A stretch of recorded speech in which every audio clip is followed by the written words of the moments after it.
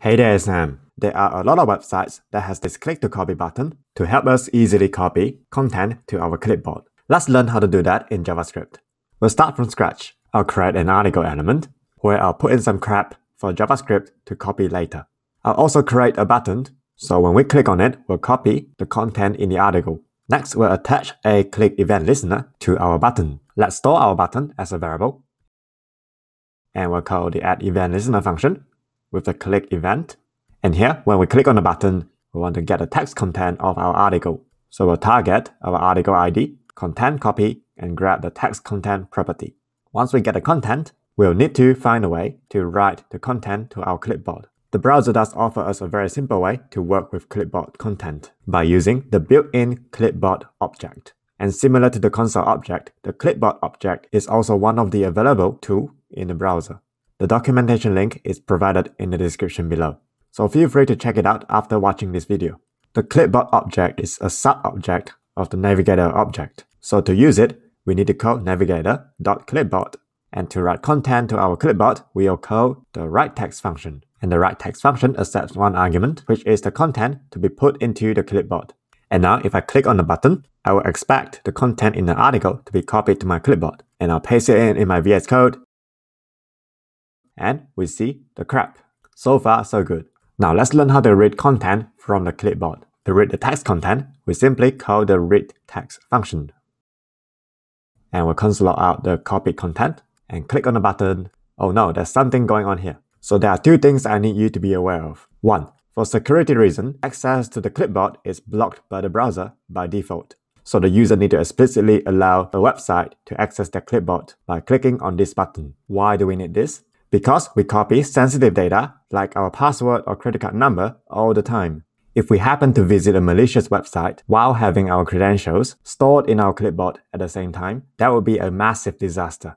Now the second thing is the readText and the writeText functions are promises. So that means they are asynchronous. So to read the text content in our clipboard right after we copy it, we either need to use the then function or use the await keyword. I like the await keyword better, so let's use that. To use the await keyword, we first need to turn our function into an asynchronous function by adding the async keyword before our function definition and await the writeText function and also the readText function. And now we're seeing our copied content is printed out in the console, which is great. We can also paste images from our clipboard. Let's create a new article element for us to paste in an image and also a paste button. And similar to the copy button, we'll also store the paste button as a variable and add an event listener to it. When we click on the paste button, the idea is we'll read the content from the clipboard and paste them into the article. So first, we need to store our article as a variable. And we should clear the content of it when the paste button is clicked. Now to get non-text content from the clipboard, we need to call the read function on the clipboard object. Again, the read function is a promise, so we should use the async and await keywords again.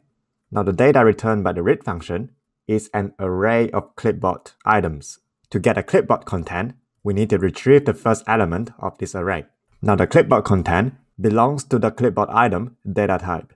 It has a few helper functions that allow us to grab data from the clipboard. To get image data, we can call the getType function from it. The getType function accepts one argument, which is a string that represents the file type. This type of string is also known as the MIME type. It's using a convention of file type / extension type. If you want to take a look at the other MIME types, I have attached a link in the description below. So the getType function is also a promise, so we should put an await before it. And it'll return us something called the blob. Blob stands for binary large object. To put it simply, it is just a giant string that represents a file. Our goal here is to put this blob inside an image tag so we can show it in the browser DOM. The blob is stored inside a temporary location in the browser. So first of all, we need to grab the URL that points to the blob. To do that, we can call the windows.url.createObjectURL function and pass in the blob object. That will create an image element and set the source attribute to the blob URL. And finally, append our image element to the article.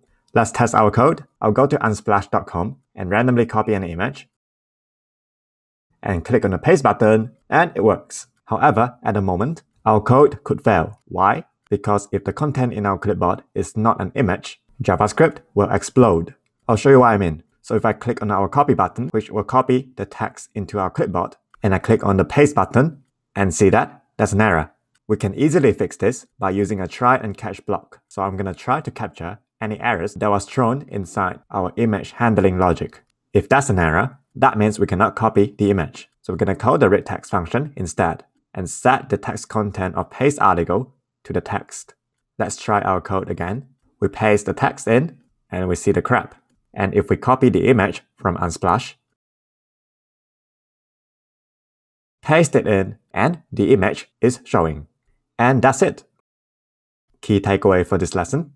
The built-in Clipboard object allows us to manipulate the clipboard with JavaScript. Blobs or binary large objects represent files as an object, so we can work on them using JavaScript. You can convert pretty much anything into blobs, including images, PDFs, or even videos. MIME type is a string convention to describe a particular data type. That's it for this lesson, and I'll see you again in the next video. If you enjoyed the content of this video, don't forget to hit the like, subscribe, and the bell icon for more content to come. It will really help me out. Thanks for the support.